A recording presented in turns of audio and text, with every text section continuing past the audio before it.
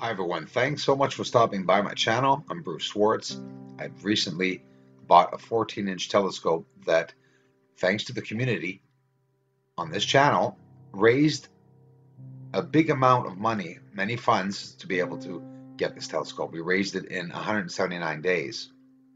What are we looking at? We're looking at color on the surface of the moon. An HD telescope. My telescope has the HD feature. Look at the top, Copernicus. We've seen it through this week.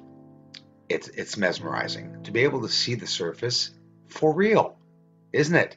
Without even editing it or doing anything, we can clearly see that there are geometrical shapes and symmetrical lines. This is Plato crater. The transient lunar phenomenon behind it is that bright blue, white blue spot at the back. There's more than one. And there are actually spots like this all over the moon. Why doesn't anyone talk about them? Well, not NASA, anyways, because they talk about certain areas like this behind Plato crater that apparently they are very interested in that light that's back there. No, they're not interested for the light. They're interested for something else. I mean, there are lights all over the bloody moon. We can see them. And why are some of these lights oscillating? The color, to me, has always stumped me. When I started this, no one was doing any color footage. Really serious. I started a year and a half ago and I didn't see any color footage. Maybe there is some out there, but I didn't see a lot. And mind you, it's original color. Why would we look at it gray? Why would we eliminate the color in footage? Look at this. Plato crater. Zooming in here, just absolutely mesmerizing. There's so much detail, there's so much to look at. And when we zoom in, it does not look like it does when you're further out. It really is different. And the way this telescope works with the HD, we're going to get some great detail. I can tell because in the 4-inch telescope was a great scope, but of course, it did not have this definition. And there's Archimedes over top of the mountain here. The mountain goes down to Eratosthenes crater. Mare Serenitatis to the right with a white line going through it is the dark patch on the right. Bessel crater in the center. You will learn every single crater with me, and it's going to be so simple because see Montes Apenninus on the bottom there. It's not a mountain. Where do you see a mountain? It's a bunch of block-like structures all over the surface. I zoom up on Archimedes crater, the one with the two squiggly lines to the left of it there, and that little white dot beside it. Looks a lot like the post office sign. There's so much color on the surface, and you know what? With the Celestron 1400 HD, I'm seeing reds all over the surface of the moon. Aside from blues and greens, we can clearly see that it's there. Now, guys, there's no atmospheric disturbance. Take a good look at this footage. It's the surface that is green. Yes, I was outside this evening, and I still am lurking in the windows to wait for the moon. The moon is not there. Rain is on its way, it's very windy, and possibly the evening getting the moon is scrapped. Doesn't matter.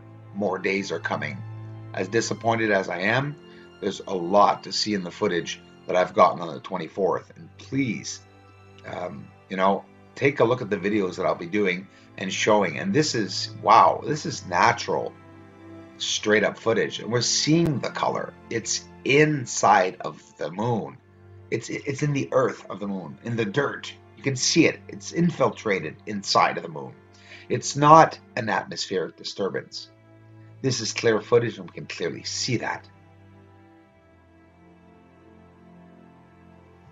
The hardest part for everyone to accept is that there are structures up there. And why? I don't understand. I guess because people are just real people. They believe in what they have always believed in. We have to believe in something, right? To be able to go on, to get to that retirement day, We have to thrive on the thought that there's something at the end of our life, right? If not, would it be worth working that long? Aha! That's something people don't think about, right? If everyone in the world, for example, I'm just saying, theoretically, if there was no God, which I know there is, if there wasn't, theoretically, would everyone in the world want to get along that much? Would everyone in the world want to get ahead in their own lives and have children to do the same? Loved ones that pass on, will we see them again or not? Probably will. Hey, I've seen some before the time. I've had family members, deceased family members, get in touch with me. Not through social media, not through a phone or in person. There are different ways. Energy is an exceptional thing, guys. Energy travels throughout the entire universe. Some people can read energy differently, can feel it differently. I thank you all so much for connecting with me. There's so much coming, guys. There's so much that we can do together, and there's so much we're going to be able to see. And I thank you very much for connecting with me and for believing in me, And for some of you who are not here because you believe in me and you just want to see what's out there on the moon, well, there's a beauty part to it. There's a research part, and this is the beauty part. Within 150 miles north of Tycho Crater, there are, in unison, geometrical shapes. Some look symmetrical. The way these supposed craters are placed, guys, leads me to believe that they just are not craters. There's the wall on top there. That's not a pixel. You see how there's a line on top? People say, oh, there's something wrong with the photo. No, that's the 1,000-foot high wall. And if that's 1,000 feet, you can only imagine how the ridges here that we're seeing in the southern highlands, bottom left as we're approaching here, Clavius Crater. You can't miss Clavius Crater, and if you're new to the moon, Clavius Crater is definitely the one you want to start with. The bottom left, you will see a very large crater. I'll get a star up on it. And on top of that crater, there are 1, 2, 3, 4, 5, and 6 craters inside the crater. The big crater on the bottom, we'll zoom in later, there's oscillating lights.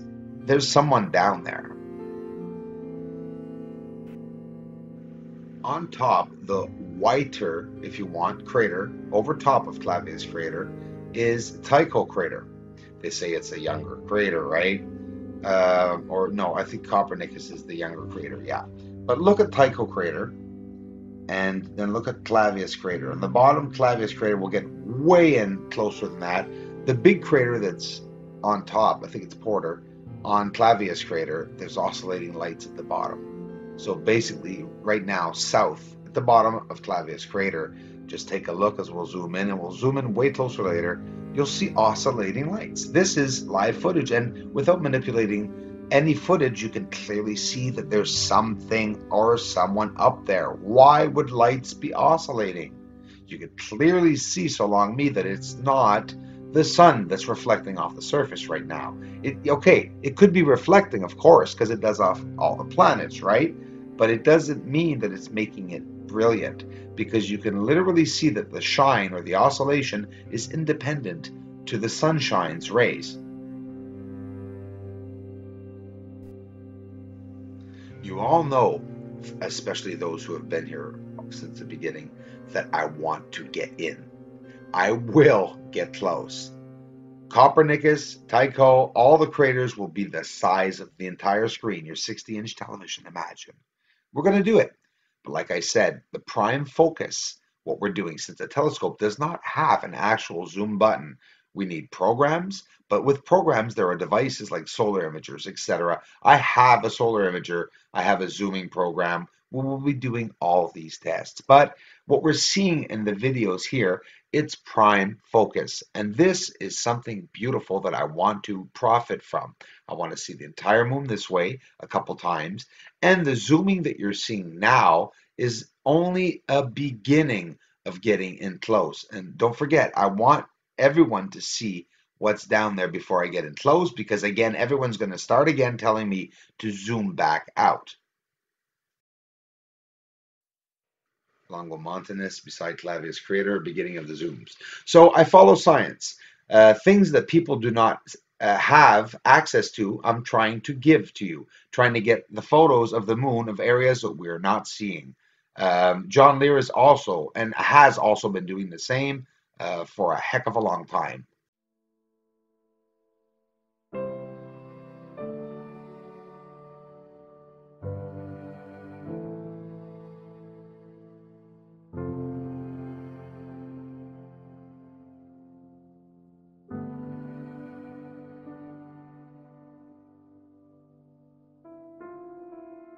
Check out WSO YouTube channel when you get a chance. I'm going to take a chance. Jafti Mowat. Please tell me if I pronounced that right, my friend. Thank you very much for the generous donation. Welcome to the community, and it's a pleasure for me to interact with you and to connect with you. Thank you very much.